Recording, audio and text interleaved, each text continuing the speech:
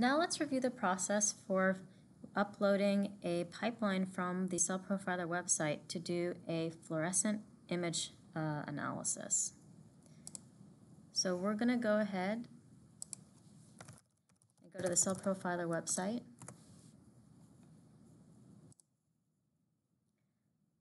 After you land on the home page, you can go to Examples, scroll down, Published Pipelines, here, and now you see a list of published pipelines. We're going to go ahead and look for ERBEN et al. From 2017, a novel ultrasensitive in situ hybridization approach to detect short sequences and splice variants with cellular resolution. I'm going to go ahead and click download, and that'll give you a zip file. When you open that zip file, you will see two different pipelines defaulting, the base scope quantification and the multiplex RNAscope quantification. So go ahead and choose multiplex RNAscope quantification and load that up into CellProfiler.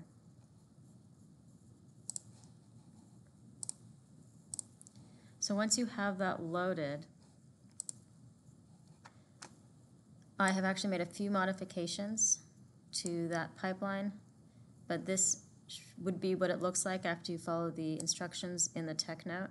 So the main thing to get you started here is that if you're using the most recent version of CellProfiler, you're going to want to, I would say, go for the approach of loading separate channels for each fluorescent channel, and then in the names and types, instead of all images, you choose images matching rules, and then you include all of these details.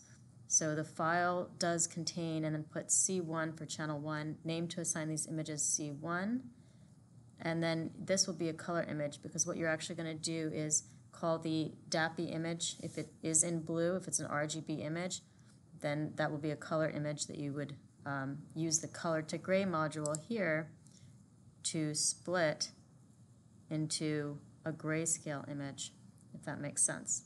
So I'm going to go back to Images,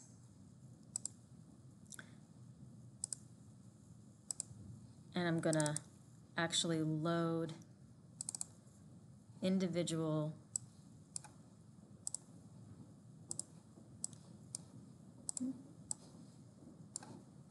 channels.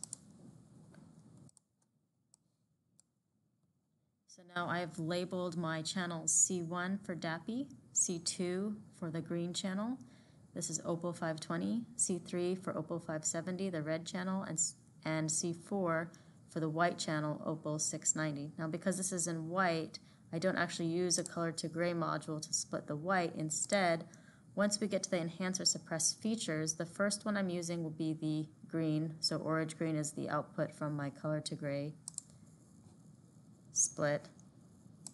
The second enhance or suppress features will be enhanced white, and this is straight from C4, so the original image. I didn't split this into a grayscale because it's already in white.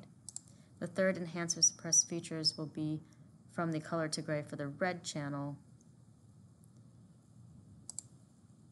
which is actually this one here, the third color to gray module. So after you do these initial steps of color to gray, changing the color image to the grayscale image, and then perform enhance or suppress features on each of the ISH channels, at that point you're ready to start identifying the primary objects for the nuclei and then each of the ISH channels.